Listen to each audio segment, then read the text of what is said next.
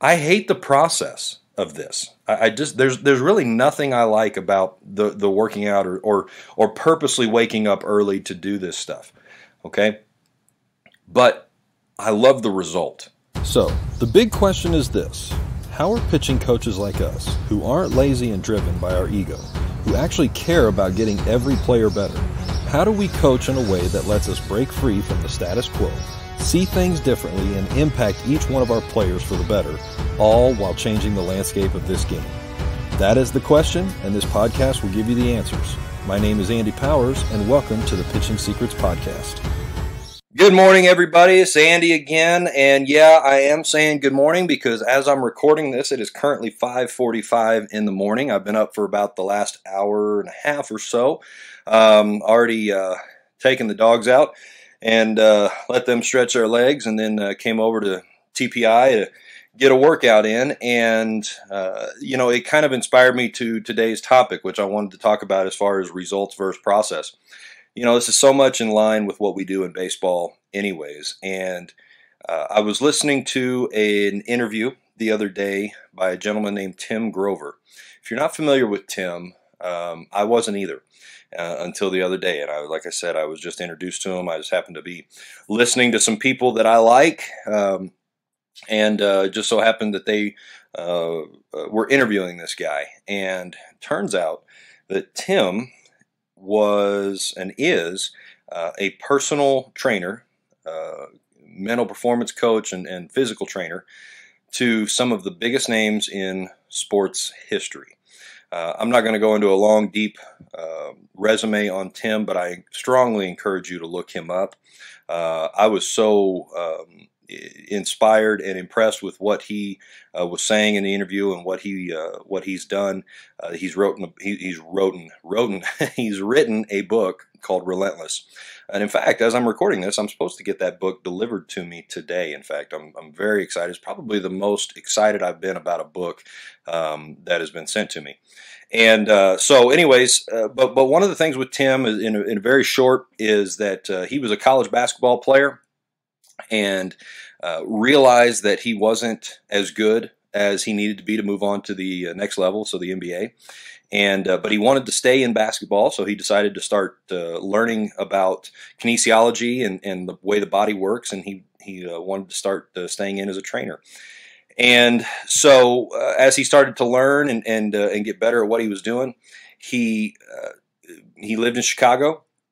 He wrote a letter to basically everybody in the front office of the Chicago Bulls, and he wrote a letter to every single player on the Chicago Bulls except Michael Jordan, because even though Jordan wasn't who he turned into and became, he was still a superstar. Was a budding superstar at the time, and Tim's his idea, he says, is that Jordan didn't need him. He was already on way better. Well, after some relentless pursuit, all of a sudden he gets a phone call from one of the athletic trainers for the Bulls, and kind of does this interview with him of kind of getting a little bit better idea of who he is, what he's about.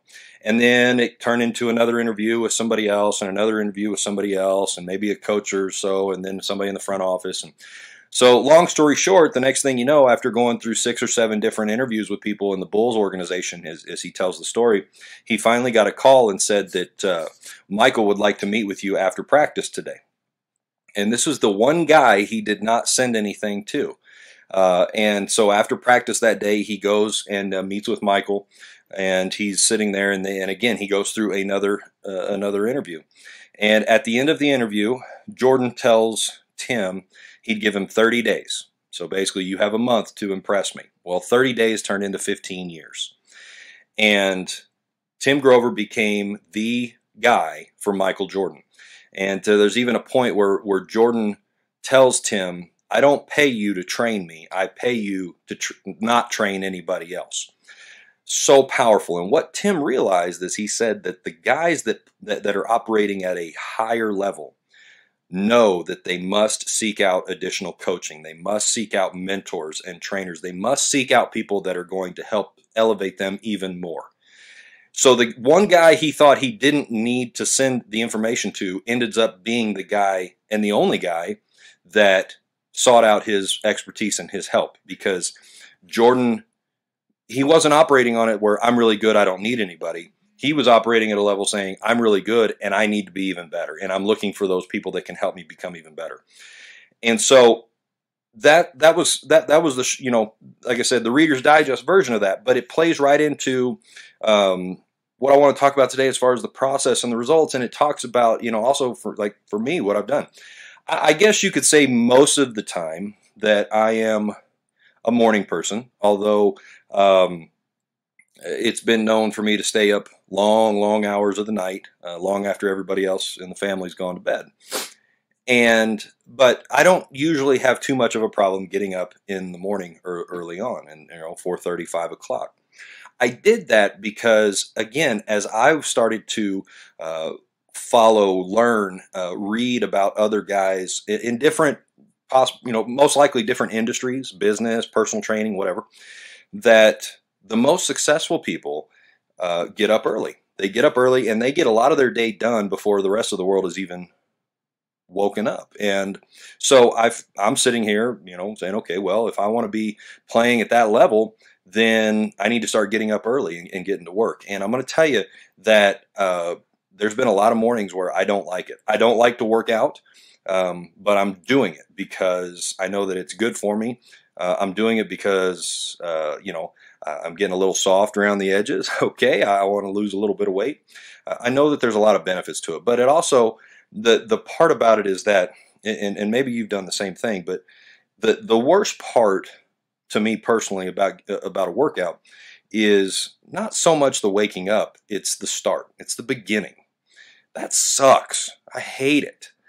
But I just got to kind of grind through it, because what I also know is that when I get to the other side of it and I'm done, I feel fantastic. I feel so good in so many different ways, because I've accomplished something already today. The body's awake, it's firing up, it's moving. Okay, so the process, I hate the process of this. I just there's really nothing I like about the working out or purposely waking up early to do this stuff. Okay, but I love the result. And that was also something that I learned from watching the interview with Tim, is that, Michael Jordan, Kobe Bryant, Dwayne Wade, these are just a few of the guys that he was a personal coach of. They hated the process, okay? But they understood it, and they were addicted to the result. So they went through the process because of the result. And we always hear in baseball so much that, it's not about the results, it's about the process. And that's true. It is. I've said it a bunch of times myself. It is about the process, because let's break this game down to the core fundamentals of what it is. The best players in this game, I don't care if you're a pitcher or a positional player, the best players in this game are the ones that can do the same skill, the same execution of a fundamental over and over again more times than everybody else. Derek Jeter made unbelievable plays. He was known for the ball going short into left field towards third base, left field line, going into the 6 hole, catching it on the run, jumping in the air, going away from first and firing it across the first base. And I'm sure he practiced that. You don't make that play unless you practice it. But what Derek Jeter pretty much never made a mistake on was the 4-hop ground ball right to him. He just fields, picks it up, and throws it across. And Derek Jeter was able to do that more than probably the shortstop in AA or AAA. Okay? And that's what I'm talking about. It's about the process. Greg Maddux, I'm sure if you went back and asked him, it was about the process that he did. The games were the reward. Okay? I remember Roger Clemens talking about that the easiest day of his week was the day he pitched, because the other 6 days or 4 or 5 days, whatever he did, his on his rotation, whatever it was, he absolutely crushed himself. And I'm sure he did not like it. I'm sure he hated most of it, but he understood that that's what he had to do in order to have the level of success during those games.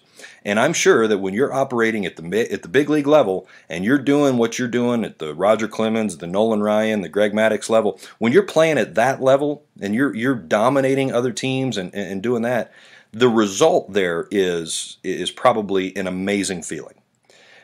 So as much as you might hate the process, you have to be addicted to the result.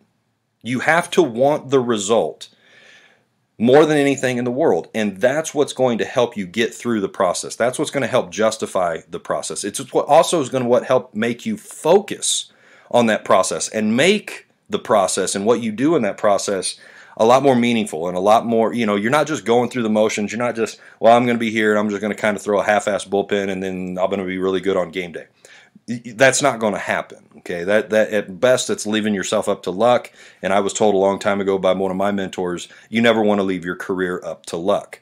So it is about the process. I hate working out in the morning. I just don't like it. And maybe one day that'll change. Maybe that, it just, when you get into it longer and longer, it just becomes so much part of your routine or whatever that'll change. But as I'm talking to you right now, I don't like it.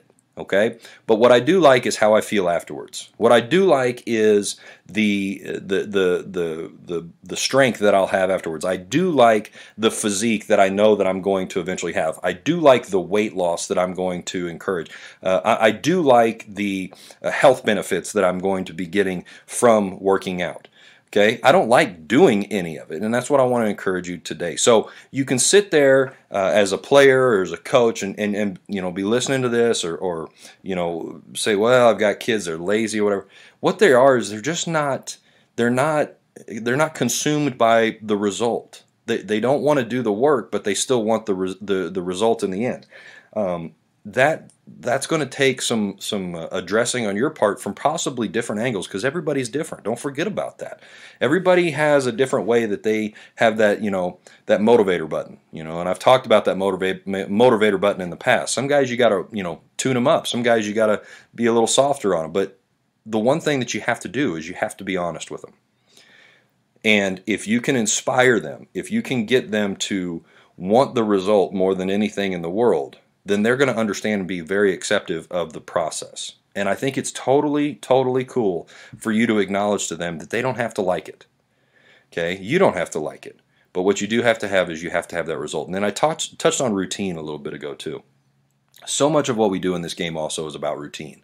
And I encourage you to start to establish your routines. Establish those routines with your players and your pitching staff. Get them to start really buying into that daily routine of sitting there and learning what they need to do on a regular basis to just help continue to solidify and encourage those good behaviors, those good habits. It just helps get the body ready. It helps get the mind in the right spot, in all those things. But, again, the process is necessary. The process is probably the most important thing in all of this.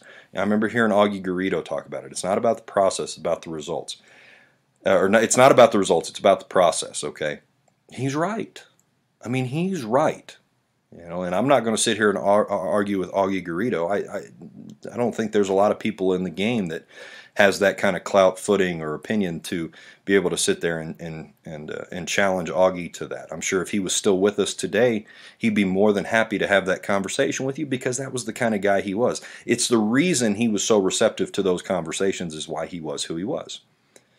But it wasn't about the result, it was about the process. The results are the opportunity to see how well the process is going.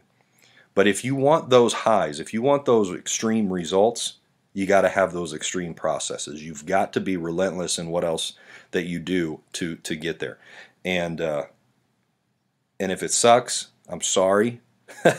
But the guys that are going to be operating at the Michael Jordan, the Kobe Bryant levels, the Derek Jeter levels, they get it. They understand what they've got to do in order to be able to put themselves in a position to be able to perform when it matters at that moment better than everybody else.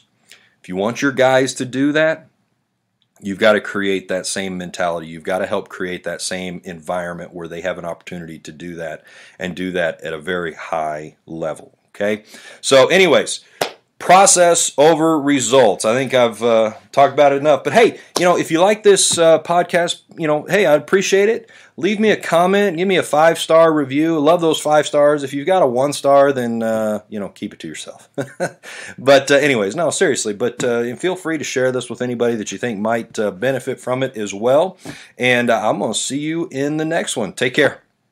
I hope you enjoyed this episode of the Pitching Secrets Podcast. If you want to learn more secrets to enhancing your pitching coach abilities and add to your playbooks, all while breaking free from the current status quo of today's coaching, then I want you to join me in my movement to becoming a pitching boss. To start, I'd like to give you a free copy of my best-selling book called Bullpen Secrets. Now, I already bought a copy of the book for you. I just need to know where you want me to ship it. Go to pitchingboss.com/bullpens and let me know where to ship your free copy today.